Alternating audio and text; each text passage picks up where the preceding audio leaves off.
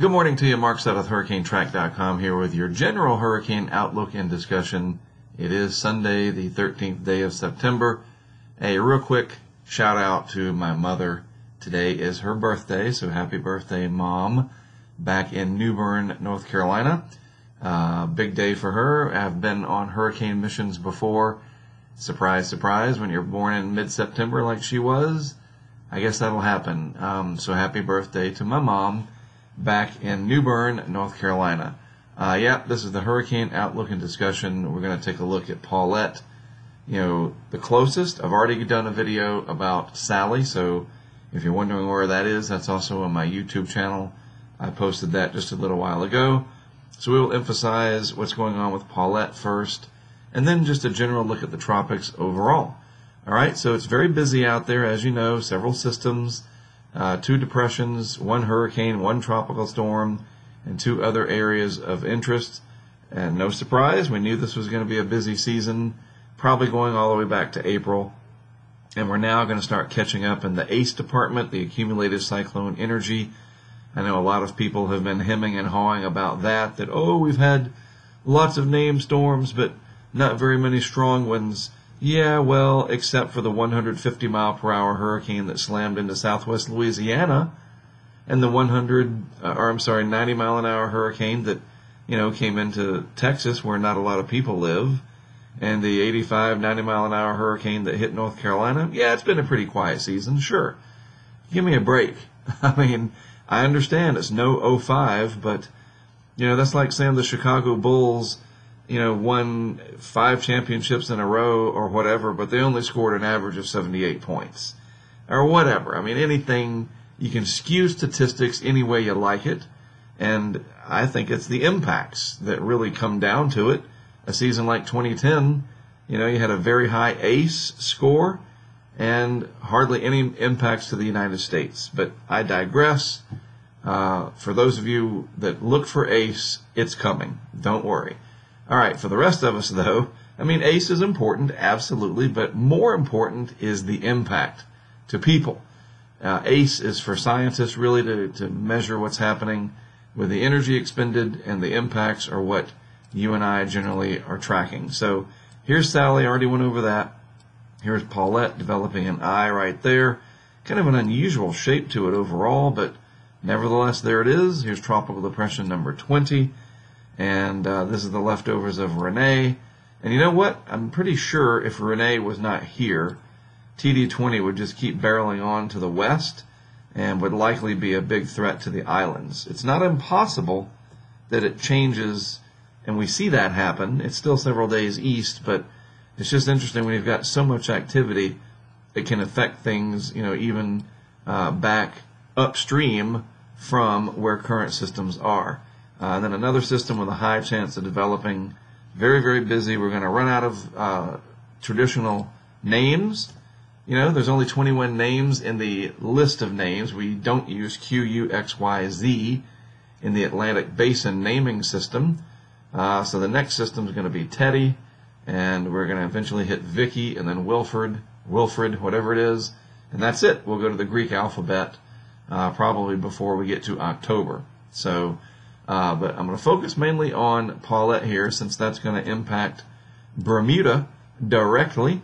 And I think it's easy to see where Bermuda is, right there. I've got a couple friends in Bermuda. And, it's not a giant island with millions of people like, Taiwan's not giant, but Taiwan has a lot of people over in the Pacific. So a typhoon hitting there is a really big deal. Japan, series of islands, millions of people. I get that. Bermuda, though, small target in the Atlantic, and is made up of several islands, and yes, they're going to get impacted. And I was, hoping to be able to travel there this year, but if we had a hurricane threat, but because of the COVID-19 restrictions, I cannot. And, of course, I am needed on the Gulf Coast of the United States for Sally. So looking at the satellite here, then I'm going to talk about something that's actually really cool that we'll be able to share with you. It's trying to get better organized. You can see a little bit of lightning associated with it in the overnight hours, mainly in the outer bands. Nothing lately in the lightning detection here coming off the GO 16 works in the daytime and the nighttime. A little bit of a large increase in convection right there, kind of a hot tower, as people like to call it, a tall thunderstorm in the atmosphere. So what's going to happen, this is going to continue to strengthen, it looks like. I'm still holding on to my 125 mile per hour, quote-unquote, bet that this will reach 125 as it turns and goes across Bermuda, plus or minus 5 miles per hour. It could. The outflow is there. The water temperatures are warm. We will see what happens. Interesting tweet here from Michael Johnston in Bermuda. The Bermuda radar operational. And you can see there's Bermuda. Very small here in the radar image. The core of the hurricane showing up. The extreme outer bands moving in. If you live in Bermuda, if you know Bermuda, you know those folks are ready for hurricanes, generally speaking. Their buildings are built solid. They take it more seriously or something. I don't know. I mean, I was there for Gonzalo in 2014, which was approaching Bermuda as a Category 4 at the time, and people were ready. There was damage, absolutely. It's not like Bermuda is impenetrable and is completely immune from hurricane impacts. No, of course they aren't. But they do a great job in bouncing back. They help each other. They were very helpful to me when I was there 6 years ago. So Bermuda's going to be fine. Even if the eye goes right over, they're going to be just fine. It'll be some power outages. I've got a good friend. Well, I say a good friend. He's a great guy. I met him a couple times. He owns and runs the Swizzle Inn. And I think his name, you say, Mark, he's a good friend of yours. Chick, I think is his name, if I'm not mistaken. Korea, something like that. It's early for me, and I got a lot on my mind. I do know he can't talk.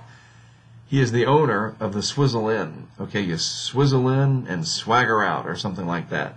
He's going to be great. They're all going to be great. It's going to be fine. They have dealt with hurricanes for a long time, long before we had the internet.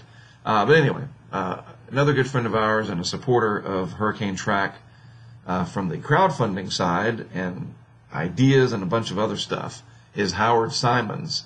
He lives in Bermuda, and Howard has pressure sensors just like the ones that we have here in the United States, these little Kestrel drop sensors, and he has already placed 3 of them with friends and family around Bermuda.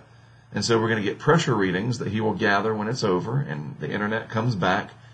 Maybe it doesn't even go down. I mean, I'm telling you, Bermuda's pretty tough. So we're going to get some great pressure readings.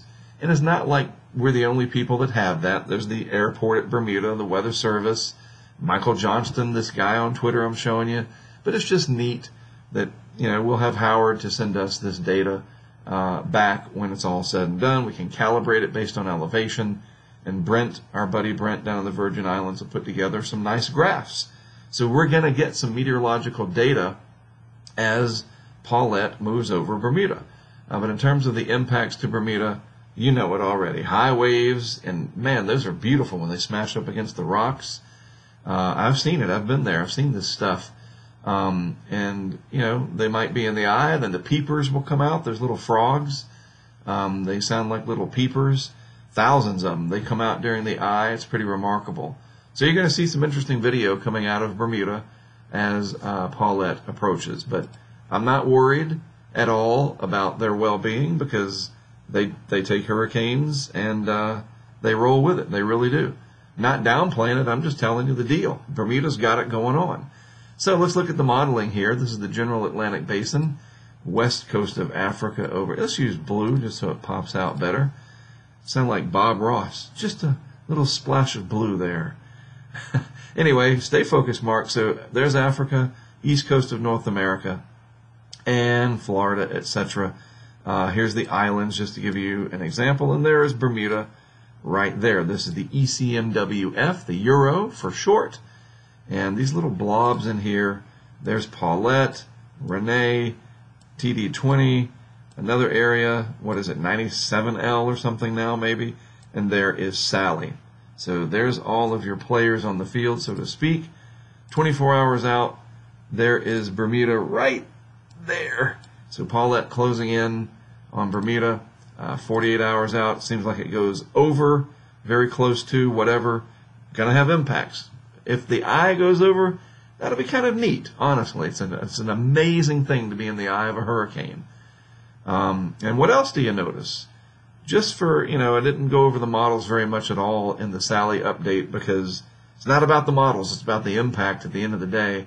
But notice, just speaking of Sally, real quick, how the euro, this is the 850 millibar vorticity, does increase from 24 to 48 and then 72, a marked increase. So it shows Sally strengthening.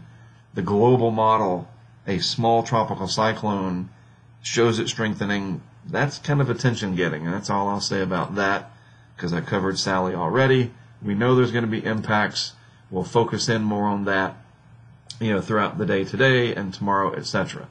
So there's 72 hours. Notice too, this will eventually be Teddy, and this could be Vicky. There's another system here that could be Wilfred, and then that's it. Names are all used up. Then we go to the Greek. But because Renee is sitting in here kind of cutting the ridge down, knocking down those heights, look what happens with Teddy to be. It kind of pinwheels up and around. There's the energy from Renee right there. We'll see. I mean, this could get trapped, but I think that the energy here from Sally and this trough that's going to come through is going to pick up all this traffic and eventually send it out into the Atlantic. So after Sally and Paulette, hopefully no impacts for a while. Well, you would hope there's nothing else the rest of the season, sure, but it looks pretty good going forward. This is 120 hours out. And you notice there's Paulette in the North Atlantic after making that turn over Bermuda, etc. So this is going to really pile up those all-important ace points. And, seriously, I get it. There's a lot of names, and some entities are making a big deal about how many name storms that we've had and trying to make an agenda out of it. I understand that. I'm not doing that. I see, there's a lot of name storms, and we haven't had numerous long-track powerful hurricanes yet. It's only September 13th, my mom's birthday. I already mentioned that. Seriously, we got a long way to go. And let's just revisit this in a week, shall we, in terms of the ACE, the accumulated cyclone energy. That's going to be kind of high and above average again a week from now. Paulette's going to add to it for a day or two. Sally will. And then Teddy, to be, that's going to be a powerful hurricane as well. And so you'll have several systems going all at once. The accumulated cyclone energy is going to go up rather quickly. And before you know it, it'll be quite a bit above normal. All right? And it's only the mid part of September. Special shout out to Kari for continuing to make these updates, these graphics. We will refine them and find our happy center, so to speak, the best look to the graphics, trying different things. I appreciate the fact that I don't have to do this. And it's not that I'm lazy. If you know how hard I work in the background, and I'm not bragging or whatever, I'm just saying it's just great. I feel blessed and humbled that somebody from the United Kingdom is willing to make, it's not, it could be anywhere. It could be in Antarctica, Australia. I'm just saying Kari and her work to do this, I appreciate it. And it gives me time to focus on other stuff. So I tried the black and white behind the graphic there, and more of an Ansel Adams look. So, and I like the red, white, and blue. Very nice, very patriotic. So I appreciate it very much. And I also appreciate you guys tuning in. And don't forget, I'll talk about this more later on as we address what we're going to be doing for Sally, but we are crowdfunded. That's how all this works. Kari is one of our crowdfunders from Patreon. And that's how you get to it, patreon.com/HurricaneTrack. A lot of benefits to become a sustaining supporter of this project. Don't think of it as a subscription. Oh, it's a subscription. No, it is a movement. I mean, really, it's amazing what we're doing, and it's 100% crowd-funded. I mean, truly remarkable, an amazing story. I appreciate all of you, and that's how you get there. All right, I'll talk about it more tomorrow once we start setting stuff up. Then I can kind of show you again how we put what we do the funding that we get, what we do with it, how we put it to use. We'll go over that more tomorrow. All right, have a great rest of your Sunday. I got to get out of the hotel here in LaGrange, Georgia, and start the work for the day. As always, thanks for tuning in. I am Mark Sudduth, HurricaneTrack.com. We'll be live on YouTube, publicly available within a couple of hours. I'll talk to you then.